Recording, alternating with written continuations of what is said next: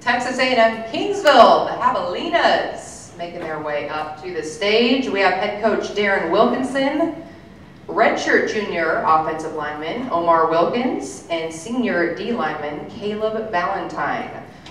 Welcome to the stage, gentlemen. Now I'm wondering where Coach Wilkinson's large hat is. I was told you're only seen in, like, what is it, a sun hat? Yeah, you know, it gets hot in Kingsville, so yeah, you gotta keep the sun off you. Yeah, definitely. I was told it's hard to recognize him without it on. No, it's not. You can tell who it is because he's probably the only one out there with it on, so it's pretty big. Well, you guys have a beautiful campus. I know whenever we played down there, the palm trees, and well, you know, we came from West Texas where it was pretty dry, so I always remember your campus was just gorgeous. Which I don't say about many of our opposing campuses, right now. Anybody listening, it's great. Yeah, the beach. Yeah. Yeah. How are we feeling entering this year? Yeah, you know what? This will be my 5th year coaching these guys, and I think everybody on the team now are guys that I recruited, our staff recruited, and so there's a little bit of familiarity with everybody, and certainly playing in this conference. You know, week in and week out, there's not an opponent that you can look past like some of the other conferences I've coached in the past, where, you know, this is an unbelievable conference, unbelievable coaches and talent, and so our guys kind of have it figured out now what the expectations are each week, the way you prepare for a game, and we're looking forward to seeing what these guys can do. I'll allow you to introduce the two. Yeah, so we got Omar Wilkins, who. Shoot, Omar's been there about as long as I have, but he's through because of different injuries and things. He's going to be a junior this year. He's from Elkins High School in the Houston area. And then Caleb Valentine is from Seven Lakes High School in the Katy area.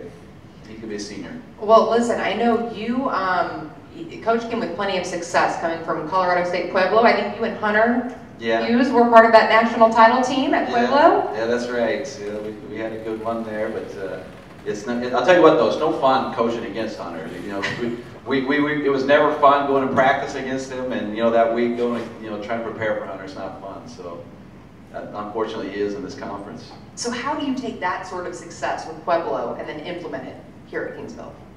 You know, it's what it is, and it's no secret recipe the way you win football games. It's, you know, can you work hard day in and day out? Can you overcome the grind and just continue to work and work for success? I mean, it doesn't matter if you're in football or whatever, you know, business, whatever industry you're in. If you're able to outwork your opponent, you give yourself a chance to be successful.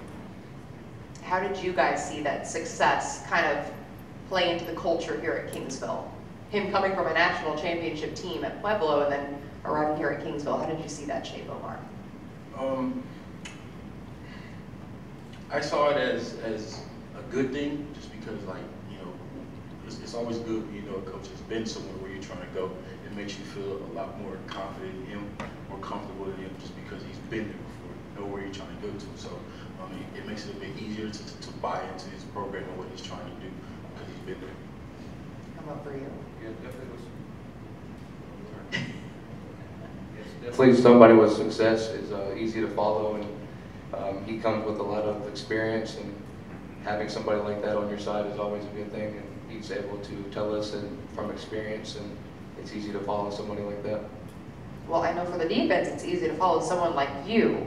You recorded 16.5 tackles for loss last year, almost 5 sacks. So for you, what is the key to getting behind that line of scrimmage? Well, we were lucky enough to have a coach. His name was Scott Brown last year, and he came from the 49ers. He coached there for quite a few years. And definitely the coaching staff, we do a lot of preparation and a lot of film study, and just being in the right time, in the right location at the right time is definitely a plus that we have. Is just film study and seeing different ticks of the linemen, how to exploit that. Well, I know it all starts in the trenches on both sides. In fact, on Fox Football Friday, we would call you the big hog mollies. I don't know what a hog molly is, but that's how we define the linemen. And I know on the offensive line, you guys only lost, like, what, 1 guy? So that should certainly help this year. How key, how critical is that line in your offensive success? Well, it's everything from on both sides of the trenches. But on the offensive side, the offensive line, the motto that we go by is we are the offense. You know, we go as the offense goes. So. And how would you best describe this one right here? Character. seem like you're able to kind of open up and then, you know, get serious when you need to, right? And it's a balance that takes a while, I think, as a coach to find, huh? Yeah, well, yeah, you know, somebody told me a long time ago, you got to know a time and a place to be serious, time and a place to have fun, and recognize those moments, and you go with it.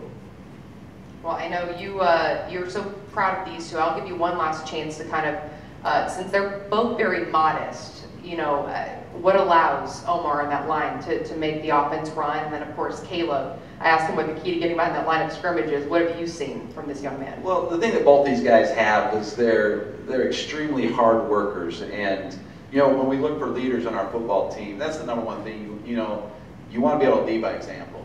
And to have guys that do it every day in the weight room, do it every day in, you know, our early morning workouts, whatever we're doing. There aren't two guys on our football team that work harder than these two, and that's why our team looks to them. They're two of our leaders, and I can't say enough about their leadership. Just people gravitate to them, they follow them. And lastly, what did you take away from your time with Hunter Hughes? You know what, some things are better left untold.